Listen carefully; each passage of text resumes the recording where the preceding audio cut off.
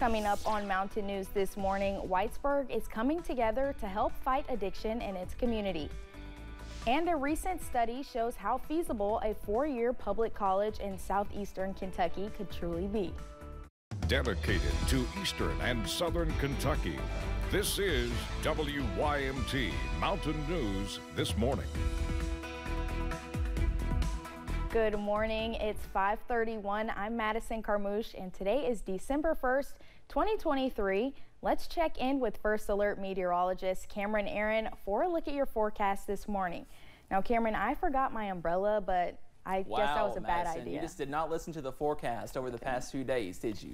No, I guess I forgot. That's insane. But yeah, we are looking at a few showers across the mountains this morning and more rain chances on the way for the rest of this morning. So don't be like Madison. Be sure to grab the jacket and the umbrella as you wake up and walk out the door, tracking those rain chances. The good news, no severe weather, no heavy rainfall, but a few pockets of moderate showers are possible. Zooming into a few moderate showers in Monticello, also close to Somerset for Pulaski County, also into Whitley and McCreary County as well. A few more light to moderate showers near the Mountain Parkway for Estill County, also into Powell and Wolfe counties, not too far away from Campton, and a soggy morning on the way for our friends in Moorhead over in Rowan County as well. A few spotty showers in southwest Virginia, also in Pike County into portions of West Virginia. So again, some showers are likely as we kick off your Friday. Temperatures in the 40s and 50s down to 39 from Manchester, 45 in Somerset, 50 over in Jackson this morning, and those temperatures do rebound into the middle and upper 50s later on today. Also tracking some breezy weather. We could see winds up to 15, 20, possibly more than 20 miles per hour, and then tracking some 60s by this weekend. Those details coming up in just a few minutes. Madison? Cameron, thank you. Organizations in Whitesburg are partnering to provide more resources for those struggling with aspects of addiction. WYMT's RJ Johnson spoke with officials on how they hope this will have a big impact on the community. Fighting against drug abuse in Whitesburg, Mountain Comprehensive Health Corporation Behavioral Health Director Sandra Adams says it cannot be done alone.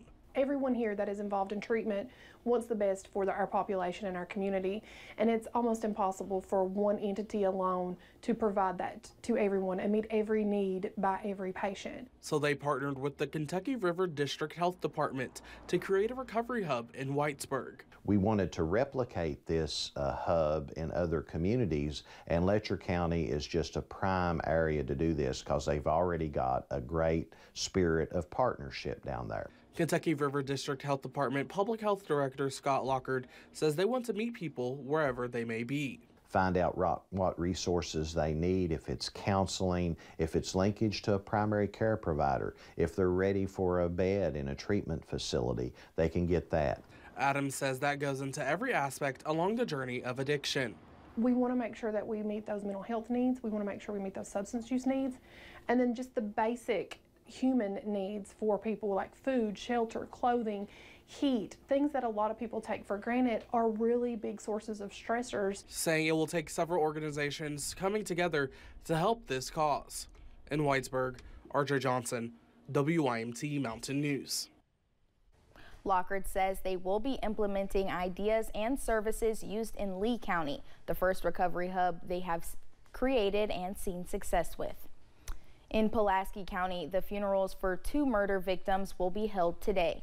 Ardith Prather Jr. and Ardith Prather III were killed November 7th. 20-year-old Austin Prather is accused of their murder. He is their son and grandson. The investigation into the murder is still ongoing. The service will be held today at 1 p.m. at First Baptist Church in Somerset. A Floyd County woman is behind bars after police say she was trafficking drugs. Deputies brought 40-year-old Jill Atkins of Harold into custody last Sunday. They say she was in possession of more than 40 grams of meth. She also had plastic baggies, digital scales, and other paraphernalia along with prescription pills. Atkins faces multiple charges and was taken to the Floyd County Jail. A woman has been arrested in connection with a shooting that sent a man to the hospital Wednesday in Floyd County. Officials with the Floyd County Sheriff's Office arrested the woman in the Blue River area. The sheriff says the shooting occurred at a home along State Route 404. The woman, whose name was not released, was charged with possession of a firearm by a convicted felon. The sheriff says more charges are possible. A Kentucky woman is having trouble selling her home because of a cybersecurity breach. Loan Care Mortgage Servicing was temporarily down this week. They say it is because of a cybersecurity incident. It took them days to fix the issue, putting people's home sales in limbo. Julia Sandor talked with one woman who says she's frustrated by the situation and hopes there is a solution to her problem. For a family of 5, selling, buying, and moving to a new home can be a big hassle. We've been planning for a while to close today and close on our new house tomorrow. For Ashlyn Tenhagen, it's been more like a nightmare. So we found out this week when we have been trying to cancel our auto draft mortgage payment on our current house that their systems are down. Like other homeowners across the country, Tenhagen was affected by a cybersecurity incident at Loan Care. In a report filed by Fidelity National Financial, the parent company of Loan Care, they say the company became aware of the incident on November 19th. The same report says the incident wasn't contained until November 26th. They're telling us nothing. They can't tell us. I mean, we haven't even as much as got a message from them stating like we're cyber attacked. Like we have received no notice from anybody.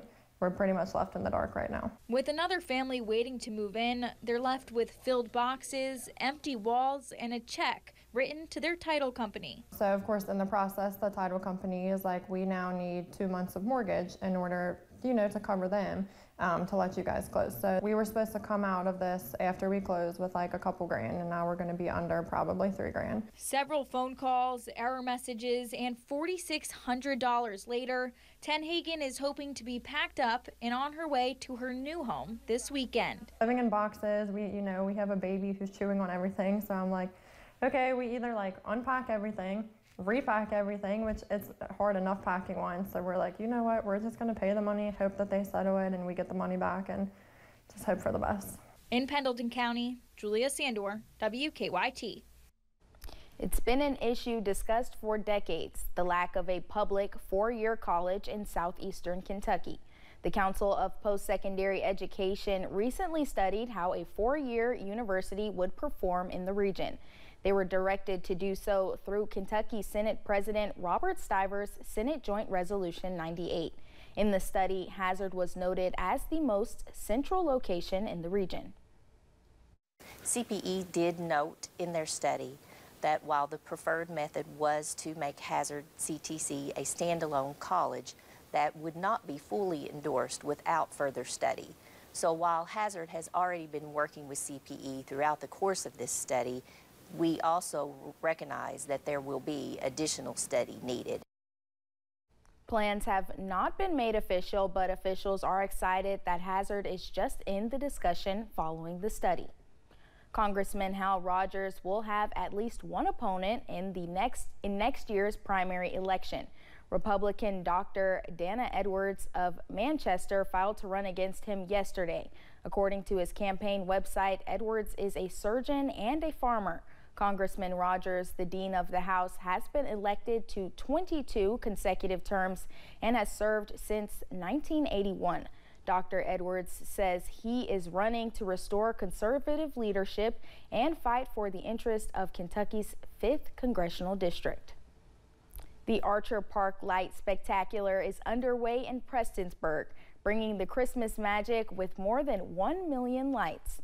The drive-through light display is open today until the new year, every day from about 5 p.m. to 10 p.m. And there are several other fun activities for folks to enjoy in Archer Park along with the lights. Prestonsburg Mayor Les Stapleton says every year the park brings joy to thousands of people. It's an opportunity to get out here, enjoy the lights, enjoy our characters, enjoy Santa, carnival rides, funnel cakes. That's always a big treat. We want people to be able to get in the Christmas spirit, and that's what it's all about. The Archer Park Light Show is free, and if you don't want to drive, you can get out and walk around or pay $3 and ride the Shriners train. Another holiday tradition, Christmas for Charity, will be at the First Federal Center at Hazard Community and Technical College Saturday from 8 p.m. until 1 a.m. A different cause or organization benefits from the event each year. This time, the proceeds will go to the Housing Development Alliance. HDA Executive Director Scott McReynolds says they are excited to use the money to continue flood recovery efforts. So obviously right now the big thing in our is the flood recovery. There's still hundreds of folks who need help getting back in a house, need a new house. And so this money will help us help more people quicker. The event includes food, drinks, dancing, and a live band. Tickets for $85 are still available at Kentucky Farm Bureau Insurance Janet Smith Agency on Morton Boulevard. They will also be sold at the door for $100. We also want to tell you about a big holiday event in London. The 2023 Christmas concert presented by the Southeast Kentucky Community Chorus will be on Sunday at 4 p.m. The free event will take place at the First Baptist Church in London. More than 70 singers will perform at the concert. Coming up, Andre 3000 is in the headlines after breaking records with the longest song ever recorded to make the Billboard 200. Plus, we are tracking a mild first weekend of December. Those details coming up after this break.